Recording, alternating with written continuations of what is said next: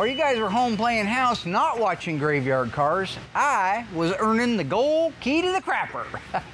Christine, gold key to the crapper. Here's what all y'all missed. Coming back on the air. Last time on Graveyard Cars. So today's the big day, the big reveal of our 1970 Roadrunner. We have really pushed through this car. What can a guy say about that? Holy crap. That is just pure art. Not sure exactly why, but anything to disrupt my day, he'll jump in the middle of to make sure it happens. Graveyard Dreams, part of Graveyard Cars, is alive and well. The station will remain on the air. On this episode. It's nice, like with Doug and Allysa and the rest of the team now. They know how I teach, they heed those teachings, and they make a better finished product. That, to me, is one of the most satisfying feelings in the world.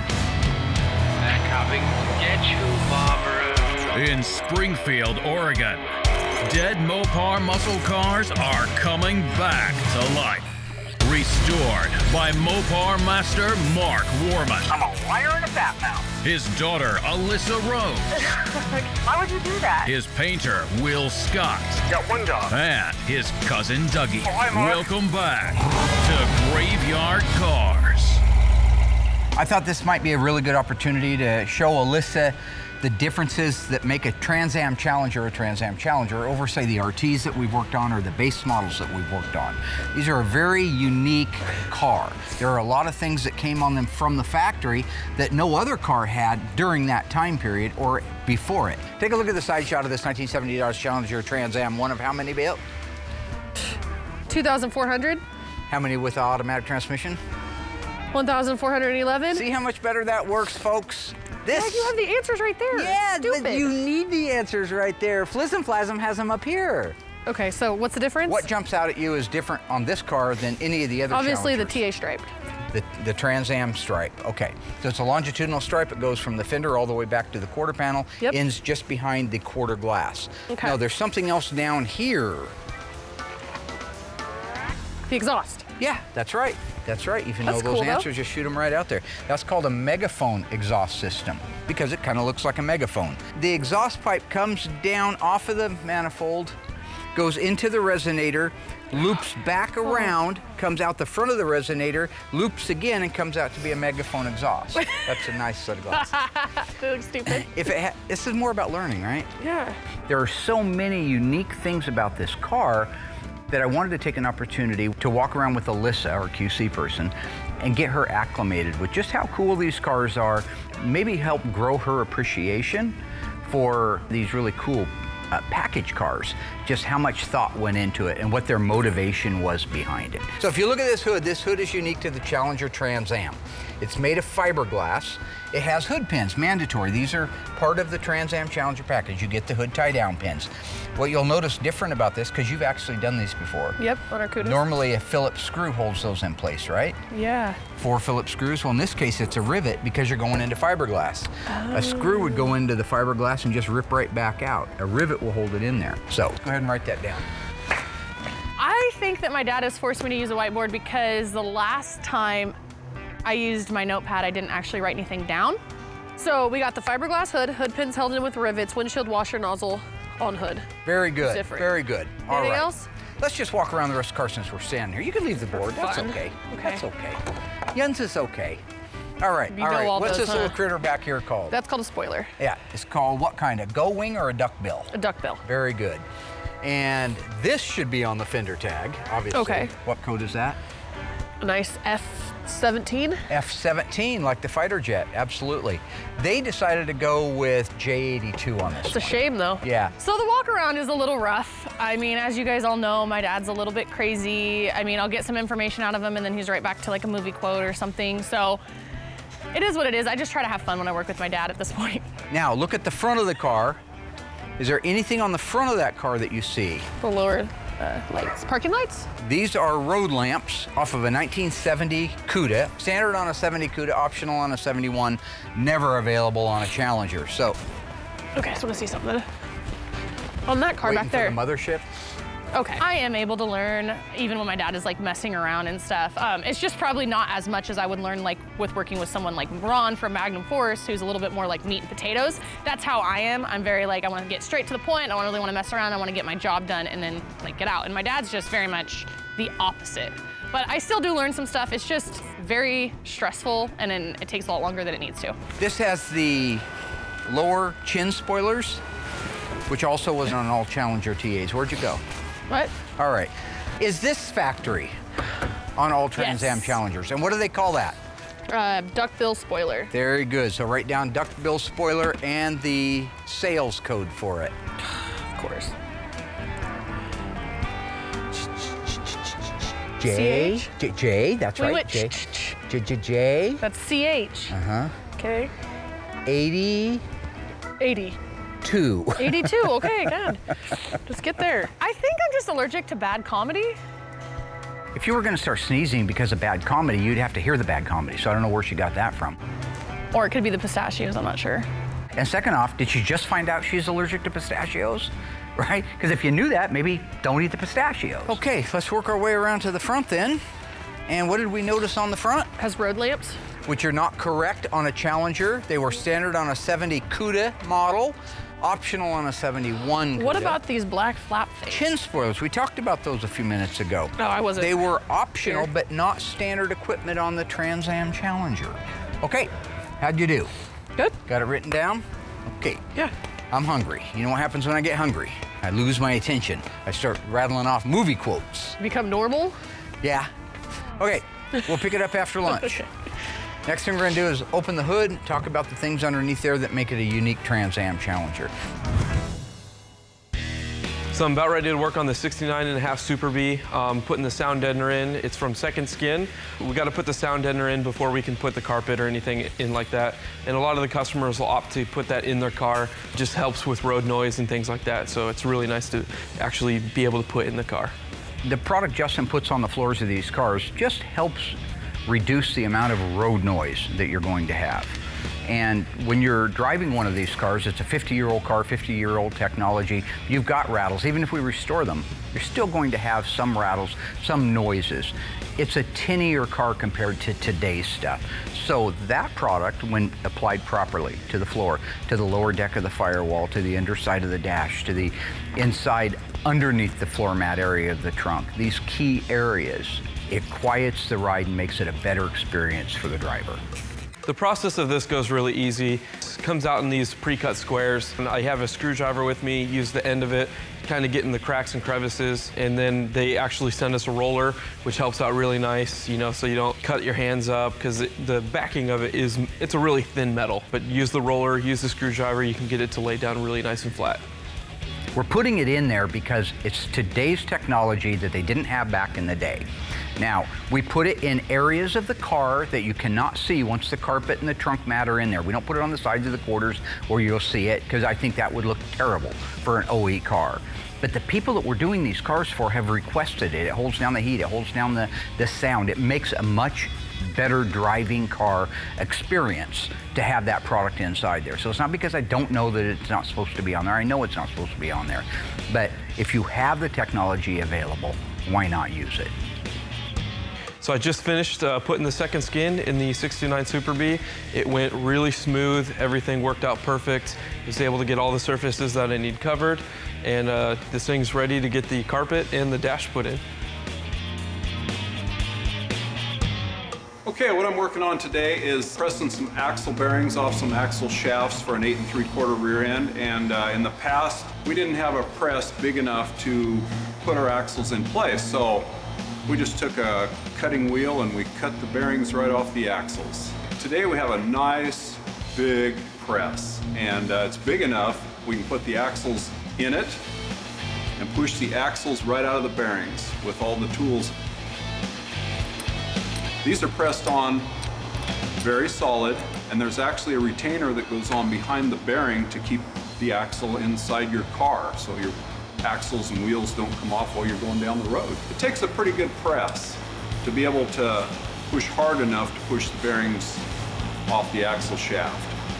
There's a little bit of a danger involved in this. Some of these bearings could break or anything like that, so you do want to wear safety glasses and proper safety gear.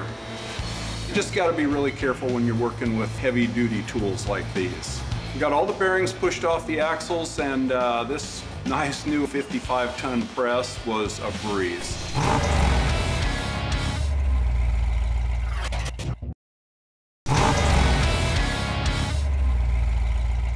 All right, just got through working out and having lunch. Actually, I had lunch first, and then I worked out.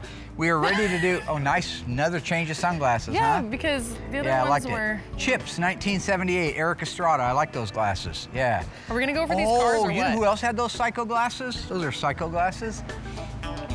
The bad guy in Dirty Harry 2. Oh, you know, besides Magnum Force and Chips, the cop in Psycho, the other one, who else had those crazy glasses?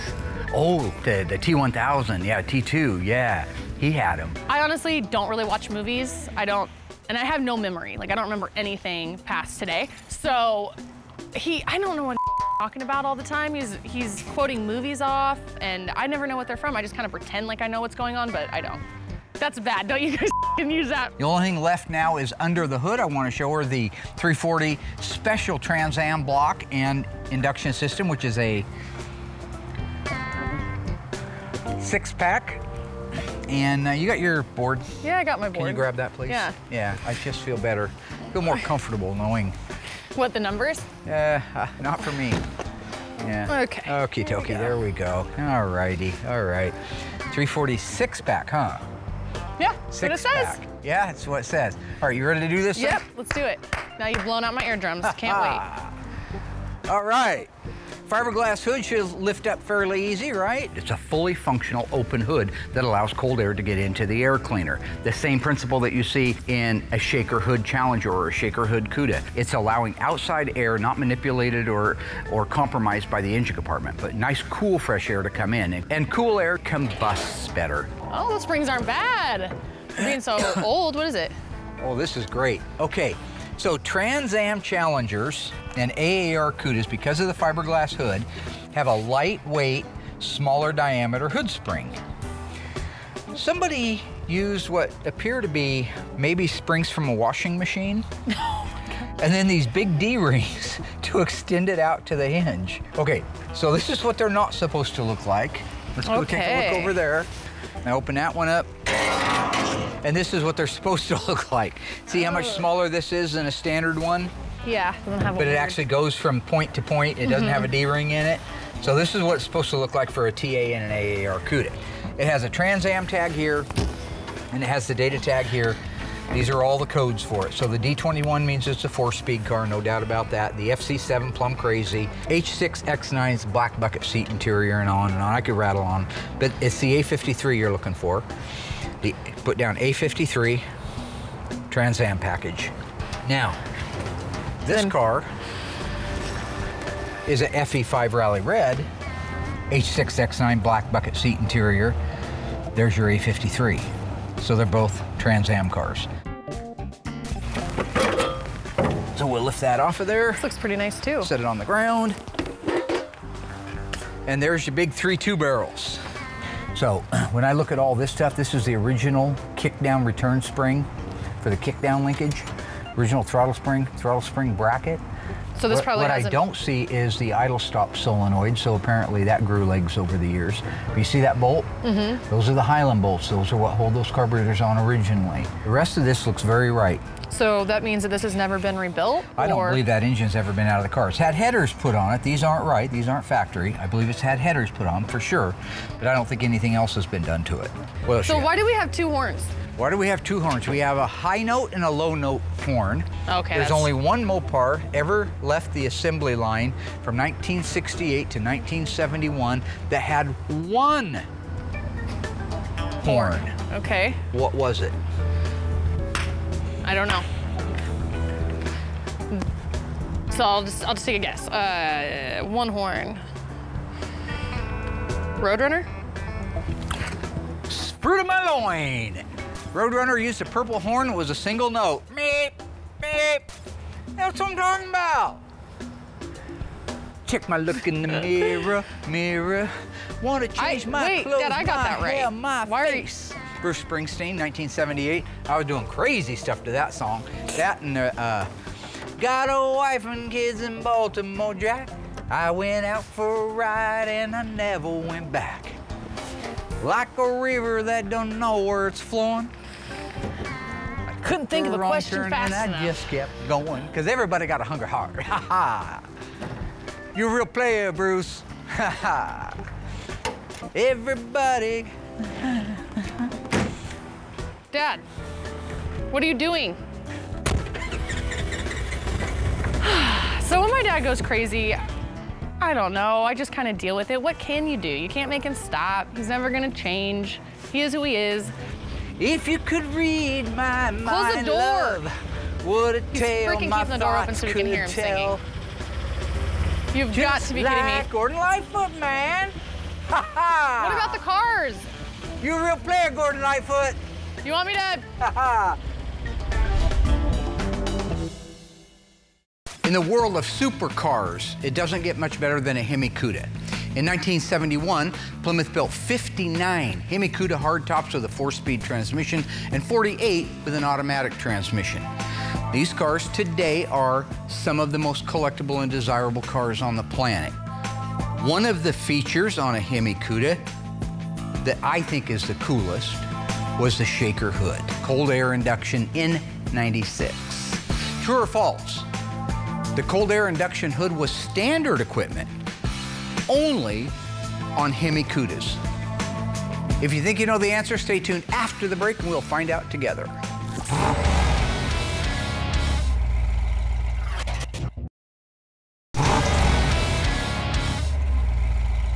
All right, welcome back, my friends. How did we do on the Hemi Cuda trivia?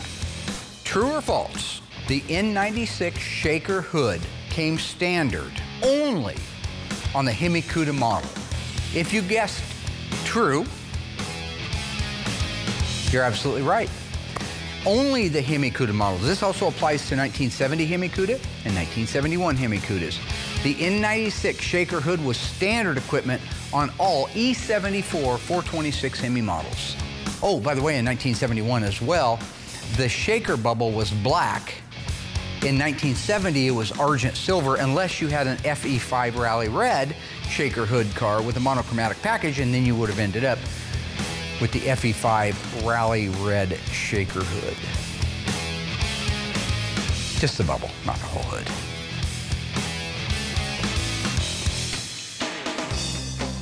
So we're getting close to installing the drivetrain in our 1969 Charger Daytona. This is our EV2 Hemi Orange car. The body and the paint is completely done on it, so the next thing is to put some of the brake lines in from inline tube. When that's done, we can install the drivetrain. We have the engine and transmission completely built out and detailed, so now we're down to the rear end. I have decided that I shall have Doug and Alyssa assemble the rear end. What I've always wanted to do is find out exactly how many individual components it takes to build out a rear end. So I'm gonna have Alyssa keep track of that, because I have a suspicion there's several hundred parts that make up just one rear axle assembly. So all I'm asking is that you put the rear end together, you count the number of parts that go into it, so we have a complete list. What I was saying was, Hey. I want you to just count the number of parts that go on the rear Okay, end. Dad, it sounds easy. I want to can show do it. you. I want to show you. You see this right here? Right, little piece of rubber. That's a part. Tell me what this is. One part. Thank you. What's this one? One part. Now I'm going to take this and I'm going to put it around behind my back. Are you done? And I'll pull around here. Now what's this one? 2 parts. God help us all. So my dad pulled me down here to help Doug count parts as he takes them off a rear end. I know that I'm the parts person, but I'm not really sure how that's gonna tie in. I know that he recently has made me the QC person now, and I'm not really sure how that's gonna tie in. This bolt, is this 5 parts or 1 part? Are we done? Okay. My old high school coach used to say, if you really don't want to be disappointed, lower your expectations of yourself, of whoever you're dealing with. And it's words of wisdom, Lloyd. Words of wisdom. He was a guidance counselor. Do you see though where this is getting a little shaky already? I don't see it, but you have nothing else to do. And this is good. Like, what do you mean I don't have nothing else to do? This is good information for us to guess. have. So when Billy Bob calls up and says, hey, how come my rear end isn't done? You said you were working on it. Dude, there's 150,000 parts that make it up. Now, that's a lie. But maybe there's 200 or 300. This is 4. And it'd be nice to be able to spell out all with... 4 parts. That's 4 parts that make up that axle. Does that include the lug studs? You can see how this is going to go. No, it That doesn't. makes 9. That makes 9. Times how many axles? 6? 2. Runs the 2 still. So now we're getting kind of somewhere. Okay. Lower the bar, lower your expectations. So with Doug and Allysa, I spoon feed them. I don't really expect to have every single part counted up because there's probably 1,000. If you count every nut, every bolt, every fastener, every retainer. I'm just looking for a general idea of what we're talking about. Here's the rear axle. Put it all Allysa, together, and then get we'll a pen count and them. paper, get a whiteboard, whatever. You can write it on the whiteboard for all I care. I don't care how you keep track of it. I just want you to keep track of it. Okay, I'll do both. How about that? Okay, you could do both, sure. Because who knows, maybe I'll run out of room. Okay. Now what we're gonna do is we're gonna walk in a fashion over toward the rear end area, and the camera guys will change positions, thus being able to still continue to show us talking about the rear end. Okay. What sort of fashion are we going to walk in? This is the rear axle here. My challenged friend. The rear axle. This is the rear axle assembly, yes. Have you found somewhere for that? No. Okay. We'll go there. I need a chair. Lower your expectations. Words of wisdom, Lloyd. Words of wisdom. This is an axle housing. This is one part. The housing is one part. If I said, go get me an 8 3/4 axle housing for a '69 Dodge Charger, an empty housing, you would bring me this black housing. Is that true? The black one, yes. Okay. Yes. So you need to write down axle housing, one part. Third member or carrier. Or pumpkin? Or pumpkin, you can call it a pumpkin if you want to. It's one unit. So that's a part. The third member is a part. Allysa, are you writing this down? I'm trying to keep up. Yeah, I've had 2 things already, so it could get overwhelming. Okay, so axle housing, and what else? Pumpkin. Dougie wants to call it a pumpkin. I don't know what he means. I don't know why you call it a part when it's together. Yeah, but it's one thing, right? It's a part. Do you guys really want me to put down pumpkin? Yeah, put down pumpkin. So 1. You can draw a picture of pumpkin if that's easier for you. This is the correct Sure Grip lubrication instruction tab. That's another part. So Write one it down. more. The 355 gear ratio is another part. That's the axle tag ratio. I see you've already installed the inner seals in the axles. No, just one. Oh, just one, this one over here? Yeah, I didn't get to this one. Okay, so he's installed one inner axle seal, so you better write that down. So do you want me to actually put the description, or can I just do... Or you could just put a little mark if that's easier for you. I'll just figure it out on my own. You could draw pictures if that's easier. Draw a cat. No, it's a serious question, because you're going to need to... It would be nice if you wrote inner seal down, one, and then when he puts the other inner seal down, you put another mark next to it.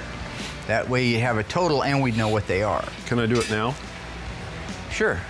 That sounds good. Go ahead and put that axle seal in there. And when you do, let her know if you want to draw a picture of a chicken or something. You seem really happy, Dad. One. Okay, so total right seal. now, you have 5, you've put 5 parts on the rear end before we got here, before that one. Is that correct? 5 parts. Okay. 1, 2, 3, 4, 5. Okay, so we're caught up. Now what's... I could have been an attorney. That's what my friend told me.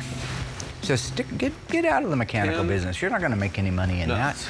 Be a lawyer. You're sharp. You're good on your feet. You're a good arguer. Be an attorney. Nope, I chose to do this. So that's 15, right? Okay. Well, listen, you guys got this well underway, so I'll see you later. I got work to do. Dad, I'll be back. Dad, is it right? You need to count the parts over there. He's already up to 18 parts, and you've only got 15 written down. So. All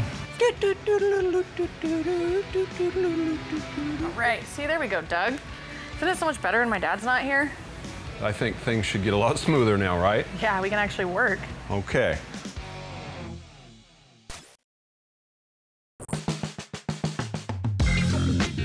We're getting ready to shoot this 1970 Cuda. Limelight, super cool color. We haven't done one in a little while like this, so kind of go around, do a few touch-ups, stuff like that, and then get the car painted and get cut and buff done and get it over to assembly. These look beautiful. Look at that. Limelight, gorgeous. You guys see that? Number 2 painter did that right there. FJ5 Limelight. It's like a little Willie's getting ready to paint our 1970 Cuda 446 barrel, 6-speed, silver sport transmission, tribute shaker hood car. Willie, how you doing, buddy? All right. Getting ready to shoot the big one, huh? The big enchilada? Is this a pre-paint or final paint? It's the pre. Okay. Like Steve Prefontaine, the pre-classic, preschool. I didn't get that. I did not get preschool. We did not have that back then. We had kindergarten, which you went to. I went through grades 1 through 3 at Yolanda Elementary, 4, 5, and 6 at Bratton Elementary, where our principal's name was Harry Dick Peters. You can't make that up, kids.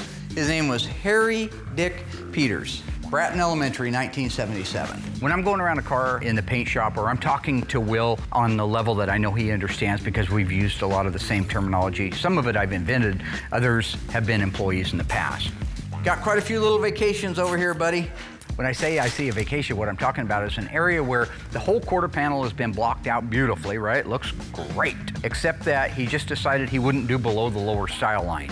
So it was still untouched, all right? So that's a vacation. I also can call that a shiny. Let's make sure, oh, hello little shiny.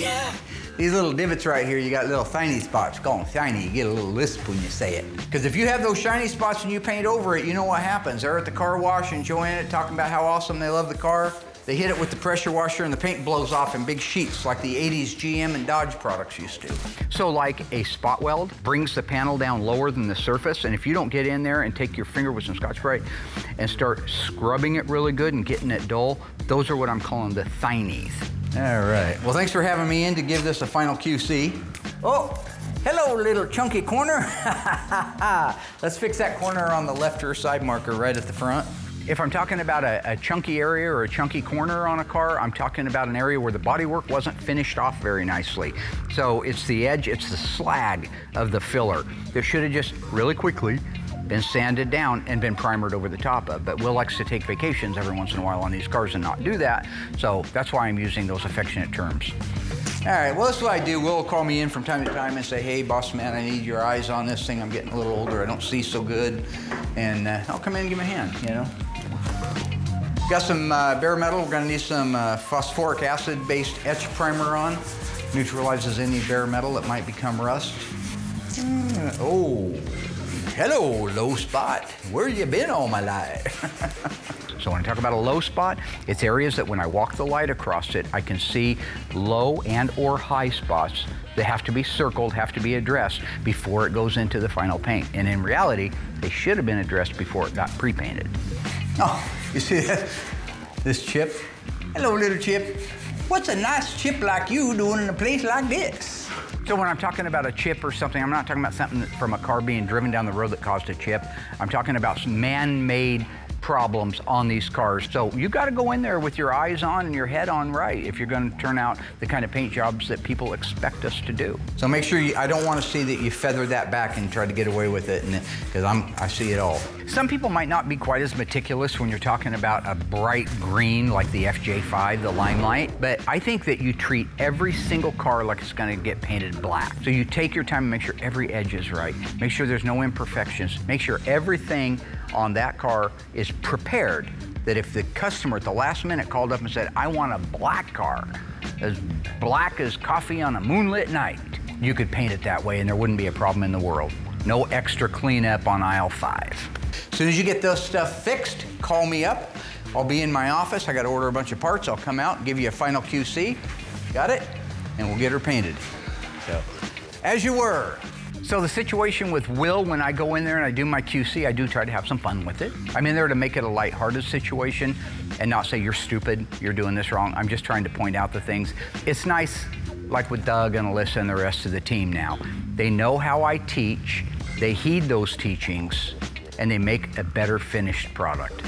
That, to me, is one of the most satisfying feelings in the world. Yeah, so needless to say, I think I'm just gonna come back and spray this one when he's not here. It is Friday. It is around 12 o'clock. So I'll talk to the camera guys, talk to the audio guy, and we'll paint this thing tomorrow before he even gets here. Not doing this on this car.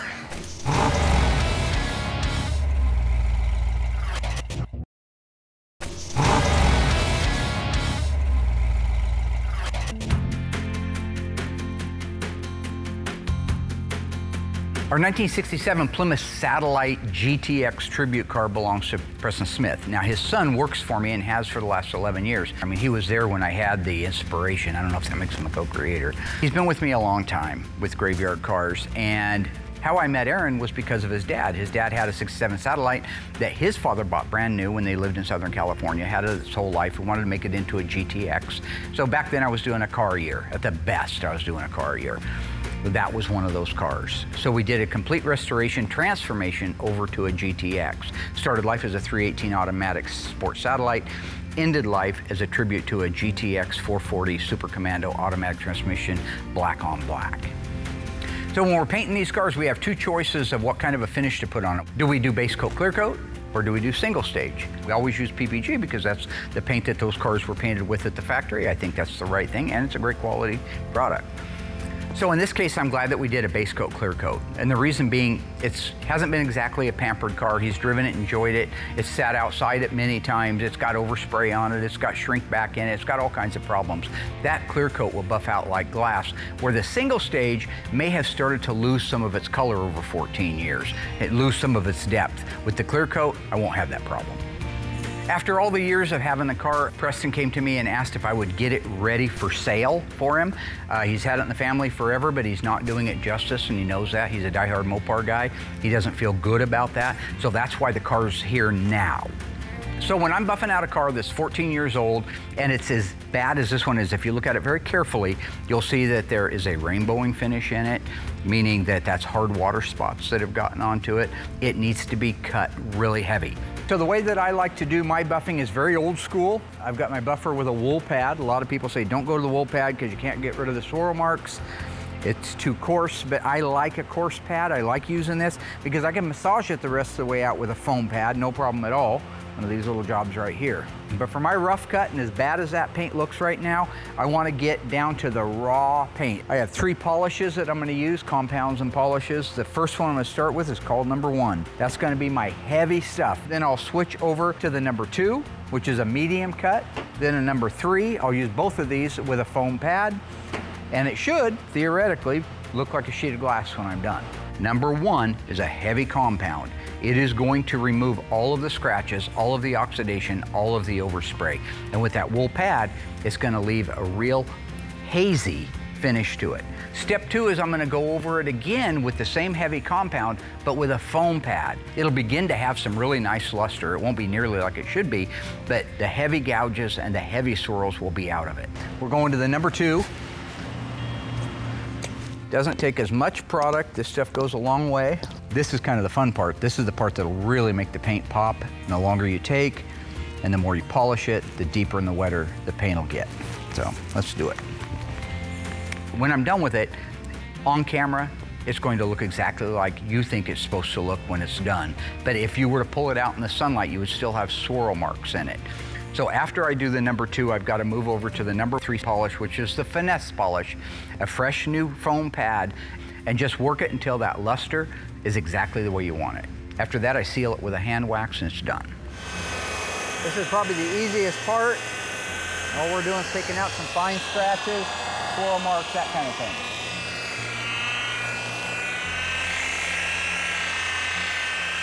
Oh yeah, beautiful. That's 13-year-old paint, folks. The kids still got it, baby.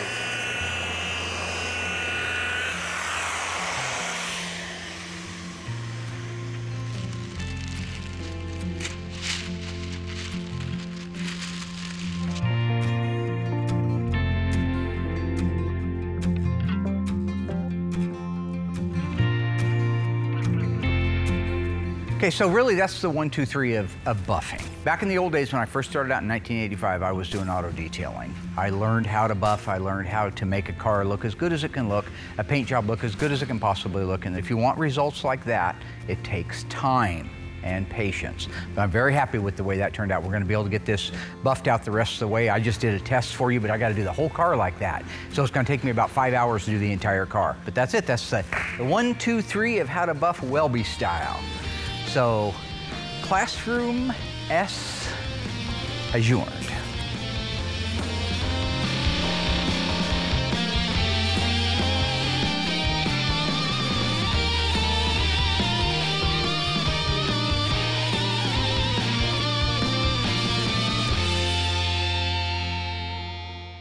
'71 was a great year for the muscle cars, especially the Plymouth Cuda and the Dodge Challenger. A lot of really neat options were available for them. We could go through a list. If you've optioned one out, in fact, with just about everything imaginable, you would have spent, let's say, right about $5,000. That would be with a Hemi. Be a good investment too, because the most recent '71 Hemi Cuda convertible sold for $3.5 million, so that would have been a great investment. What standard feature did all Cudas have, regardless of the engine and the drivetrain? Was it louvered fenders, rally instrument cluster, road lamps? If you think you know the answer, stay tuned after the break.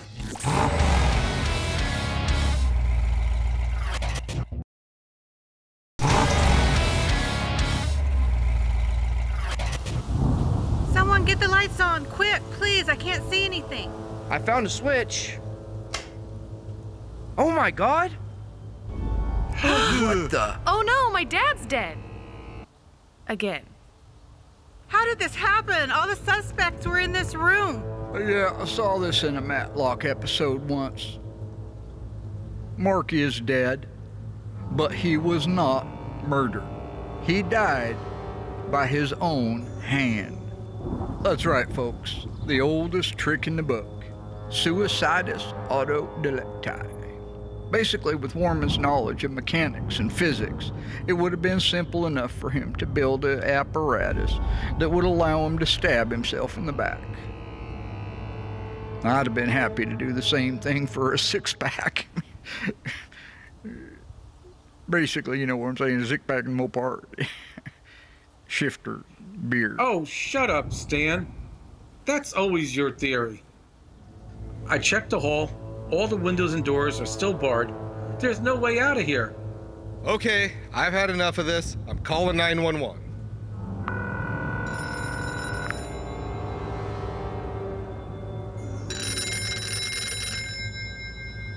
Hello, my simple friends. Don't bother calling the police. I've blocked the signal. If you're listening to this message, then it means I am dead. It also means when you dialed 911, you triggered a detonation device that is connected to C4 plastic explosives that is set to go off in 30 seconds. I will see you all very soon. Oh no, what are we gonna do?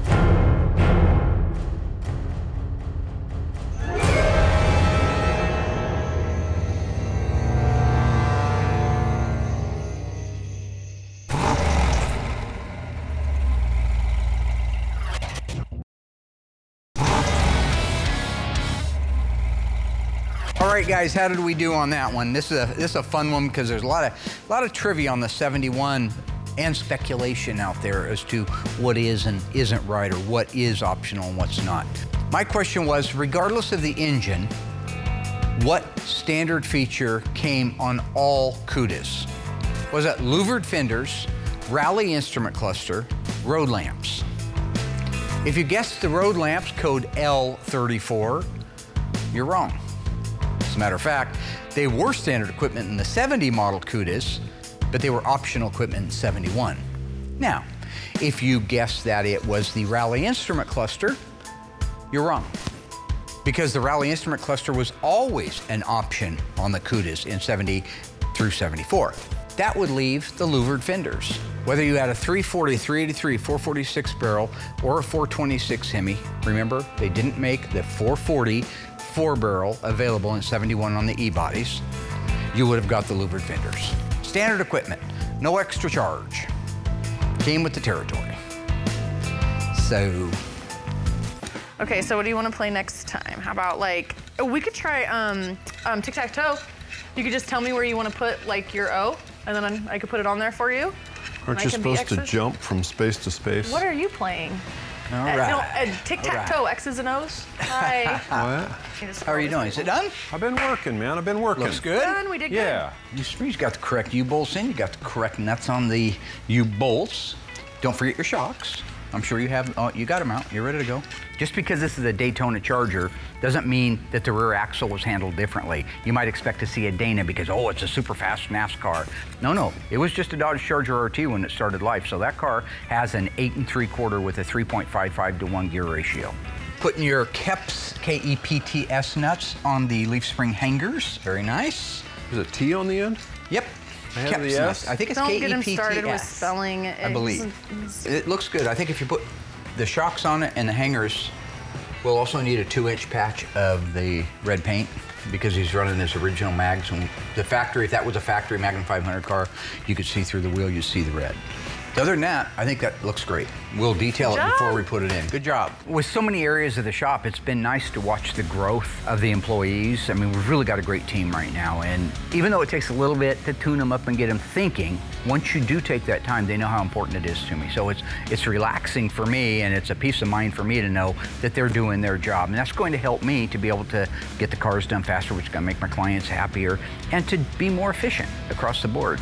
And the fact that I don't have to sit in there and do it. So that's a winner all the way around. What did we end up with on the total number of parts? 375. 375? Yeah. Let me see. There's 2 there. Well, Dad, it's the other freaking page. What is this? What is what?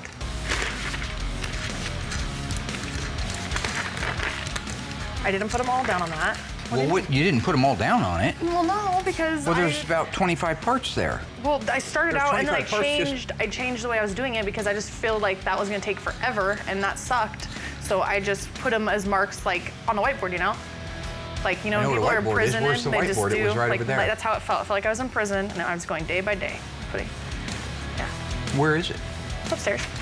Why would it be upstairs? I need the numbers. Well, I didn't know you're supposed to write down. What is axle housing? Is that like Axel Foley housing from Beverly Hills Cop? Look, I don't have Merriam-Webster dictionary as my No, but you graduated. Yeah. Remember that? It was a long time ago. Remember you walked down the aisle and you threw your hat in the air? Do you know what I meant though when you read it? See, that's all that matters. What does it matter? It doesn't. Pumpkin, sugarcrypt,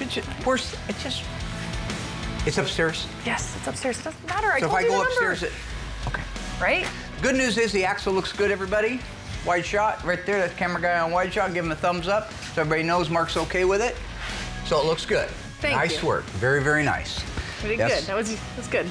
It's getting better all the time. Yep. That's the whiteboard right there. No. That's it. No, it's not. Why is it down here? Why'd you lie to me? Because I told you the number. Oh, God.